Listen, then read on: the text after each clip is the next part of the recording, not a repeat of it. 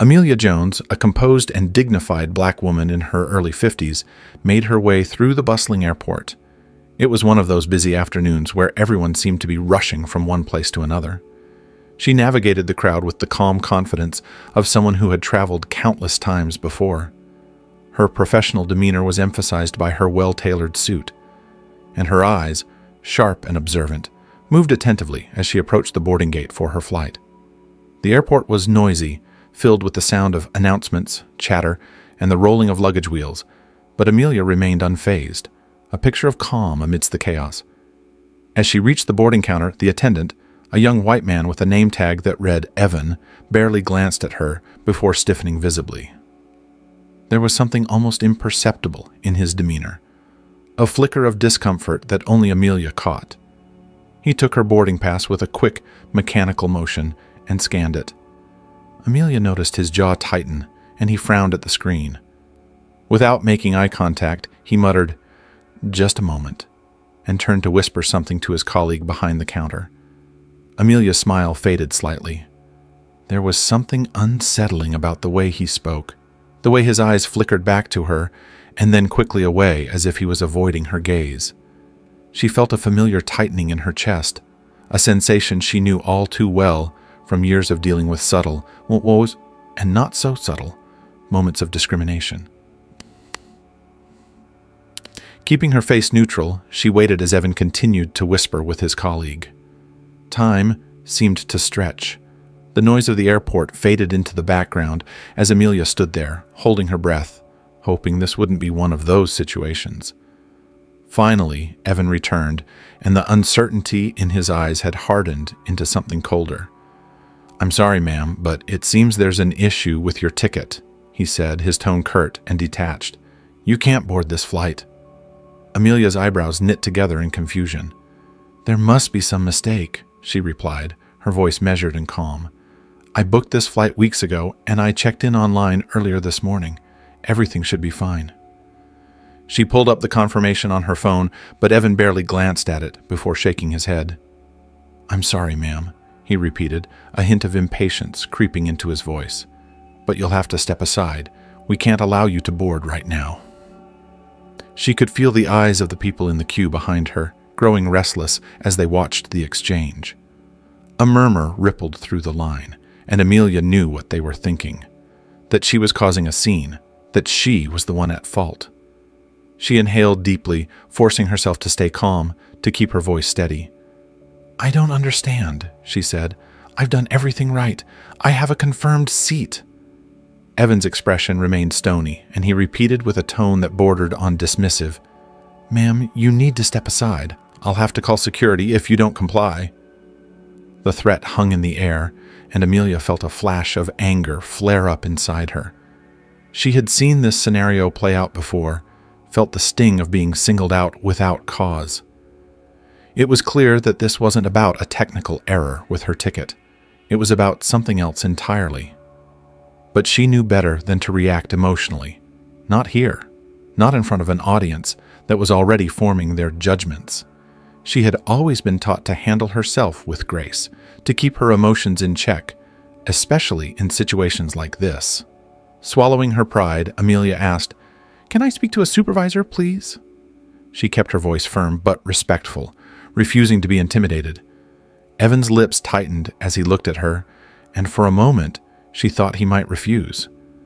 But instead, he nodded sharply and picked up the phone, speaking in low tones to someone on the other end.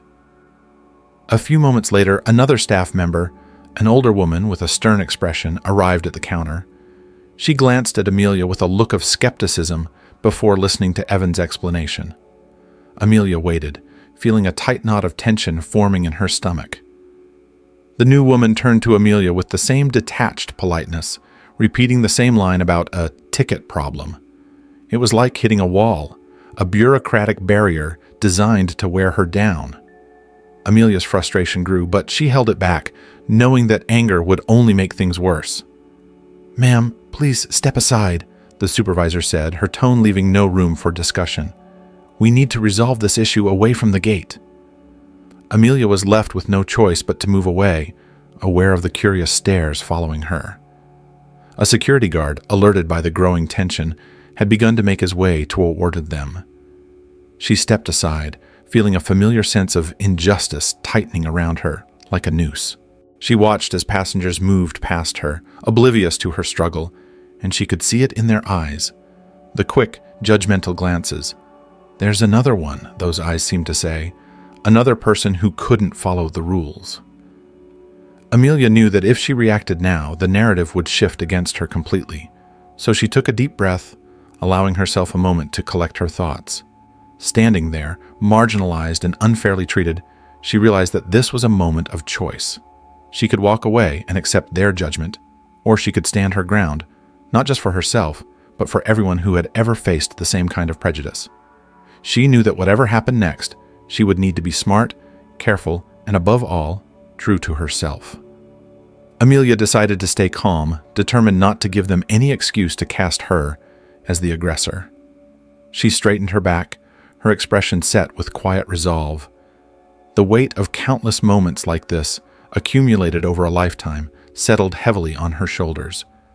This was just another battle in a war she had been fighting for as long as she could remember, and she was ready to face it with the dignity she knew it demanded. Dotus. Amelia stood to the side, watching passengers board the plane she was being denied access to. The supervisor and Evan exchanged tense whispers. Her frustration simmered, but she remained outwardly composed. A few minutes later, 2 security guards approached. One of them, tall and broad-shouldered, spoke first. "Ma'am, we've been informed that there's an issue with your ticket," he said, his tone formal but unyielding. It was clear he was already siding with the airport staff, assuming she was the problem. Amelia could feel the judgment in his eyes, a silent confirmation of what she suspected. They had made up their minds long before speaking to her. "I don't understand," she said, keeping her voice steady. "I have a confirmed seat on this flight. I've provided my identification and my boarding pass. Why am I being singled out?" The second guard, a younger man with a softer expression, hesitated. He seemed less certain, as if sensing that there was more to the situation than what he had been told. But the first guard remained firm, his expression hardening as he said, "We're just following protocol, ma'am. Please cooperate and step away from the boarding area." Amelia glanced at the line of passengers still watching her, their curiosity mixed with irritation. She could see it in their faces, a desire for her to just go away, to not cause a scene. But she wasn't causing the scene. The scene was being imposed upon her. Her voice dropped to a lower, more urgent tone. "I've been treated differently from the moment I walked up to that counter, and I need to understand why." The supervisor, who had been hovering nearby, intervened again. "Ma'am, we have policies to follow, and your behavior is becoming disruptive." Her tone was cold, final, as if daring Amelia to push back. Amelia's patience was wearing thin, but she knew that giving in to anger would only confirm their worst assumptions. She looked directly at the younger guard, hoping to find some semblance of fairness. "I'm not being disruptive," she said firmly. "I'm asking for clarity. I've complied with every request, and yet I'm being treated as if I've done something wrong." The younger guard's gaze faltered, but his colleague's resolve remained unshaken.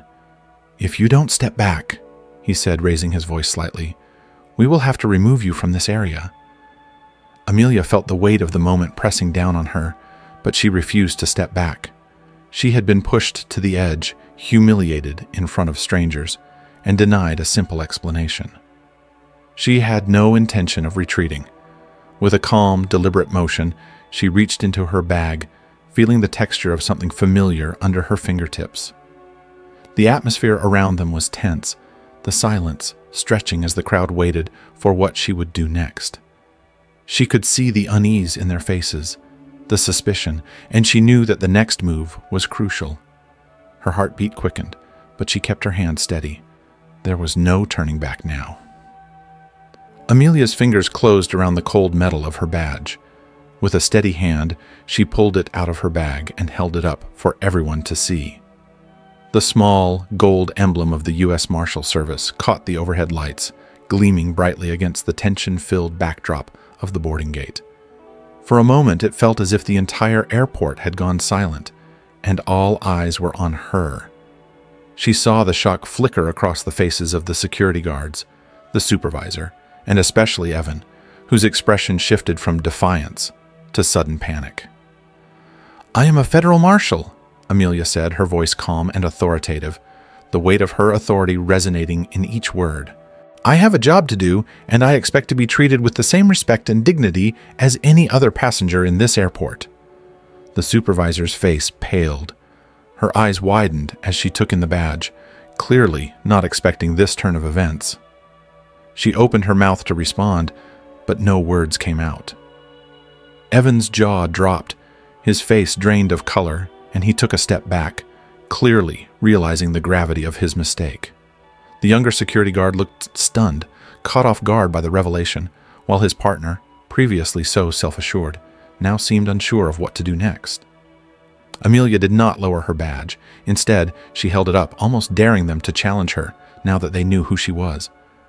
The silence stretched, heavy with the realization of what had just happened, and she could see the power dynamics shift right before her eyes. The crowd that had been so quick to judge her now seemed to reconsider, their murmurs growing louder as they took in the scene unfolding before them. One of the guards finally cleared his throat, his voice hesitant. We weren't aware, ma'am," he stammered, his previous confidence replaced by uncertainty. "We were just following standard procedures." "Were you?" Amelia assessed, her tone cutting through the tension like a knife. She didn't raise her voice, but each word was clear and precise, echoing across the terminal. "Or were you following assumptions based on nothing more than the color of my skin?" The supervisor, finally finding her voice, stammered an apology.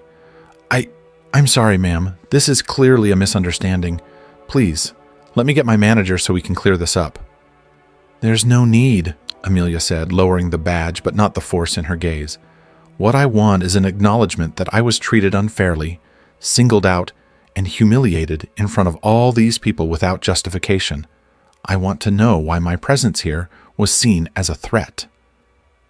Her words hung in the air, and the supervisor's eyes darted nervously from Amelia to the crowd that was now openly watching, many of them filming the scene with their phones. Evan looked like he wanted to disappear, his face a mixture of embarrassment and fear. The younger guard stepped back, his eyes downcast, while his partner swallowed hard, the fight visibly draining out of him. For the first time, the power was firmly in Amelia's hands, and she knew it. She didn't need to raise her voice or make threats. The truth of what had happened was plain for everyone to see. She had exposed their biases, not through anger, but through the undeniable authority of her position and the calmness of her response. "Please accept our apologies, ma'am," the supervisor said finally, her voice barely above a whisper. We'll make sure this doesn't happen again." Amelia looked at her for a long moment, then nodded slowly. She knew that the apology, however sincere it sounded now, was a reaction to her badge, not to the unfair treatment she had endured. But it was enough, for now. With a quiet dignity, she slipped the badge back into her bag and said, "I expect that it won't." Turning away from the stunned faces of the staff, she walked back toward the gate, each step deliberate and confident, a sense of vindication coursing through her. The crowd parted as she moved forward, their expressions shifting from curiosity to respect. She could feel the weight of what had just happened settling in, not just for her, but for everyone who had witnessed it. Amelia returned to the boarding area, her badge now safely tucked back into her bag, but the impact of its revelation still echoing throughout the terminal. The crowd that had watched with judgment and curiosity now seemed to regard her with a mixture of admiration and shame. A few of them, perhaps embarrassed by their earlier assumptions, looked away, while others offered her nods of respect. The tension that had filled the air moments before had dissipated, replaced by a heavy silence that lingered with the realization of what had just occurred. As she approached the gate, the senior manager of the airline arrived, a middle-aged man in a crisp suit, clearly briefed on the situation. He moved quickly to intercept her, his face flushed with concern. "Miss Jones, I want to personally apologize for everything that just happened," he began, his voice sincere but strained. "I assure you, this is not how we treat our passengers, and I am deeply sorry for the way you were singled out." Amelia listened, arms crossed over her chest, her face unreadable. She had heard apologies before, many times, in moments when people were forced to confront their own biases. She knew that this apology was as much about damage control as it was about remorse. Still, she gave him a chance to finish. "We are going to make this right," he continued, gesturing toward the still nervous staff behind the counter.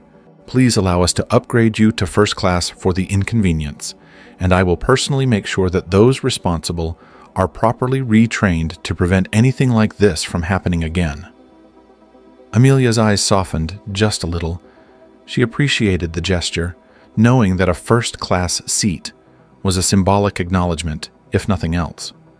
But she also knew that no upgrade could erase the deeper issue that had been exposed. It wasn't about the class of her seat. It was about dignity, respect, and the long-standing struggle she had faced her entire life. The subtle and not-so-subtle ways people were judged based on their appearance, their race, their mere presence. "Thank you," she said calmly. "I'll accept the upgrade, but more importantly, I want you to understand why this happened in the first place. I was treated differently from the moment I approached that counter, and I don't want this to be about one isolated incident. This needs to be about how you handle every passenger, regardless of who they are or what they look like." The manager nodded earnestly. "I understand, Miss Jones, and I promise we will do better." Amelia looked at him for a moment, weighing his words. She wanted to believe him, to hope that this incident would be a turning point, not just a momentary fix. "I hope you will," she said quietly, her tone both firm and forgiving, "because the next person in my situation might not have a badge to prove they deserve respect." With that, she accepted the new boarding pass, nodded briefly to the now silent staff behind the counter, and walked down the jet bridge. Her back was straight, her steps sure, and she felt a deep sense of accomplishment, not because she had won, but because she had stood her ground with dignity and forced them to see her as more than what they had assumed. As she settled into her first-class seat, the hum of the engines filling the cabin, she allowed herself a moment to reflect. This wasn't the first time she had faced this kind of discrimination, and it probably wouldn't be the last, but she had shown that dignity, patience, and strength could turn a moment of injustice into a lesson for all to witness. She hoped that some of the faces in the terminal had learned something, that maybe, just maybe, this moment would resonate beyond her small victory. As the plane taxied down the runway and lifted into the sky, Amelia glanced out the window, the world below growing smaller with each passing second. She allowed herself a quiet, satisfied smile, knowing she had not only defended her own honor, but also sent a message that rippled far beyond that airport. She closed her eyes, feeling a sense of peace wash over her, and thought of all those who had fought similar battles before her. Today, in her own way, she had honored them all, and somewhere, deep inside, she knew that her story would be told and retold, not just because of what she had done, but because she had done it without losing her integrity or sense of self. She had remained true to who she was, and in the end, that was the greatest victory of all.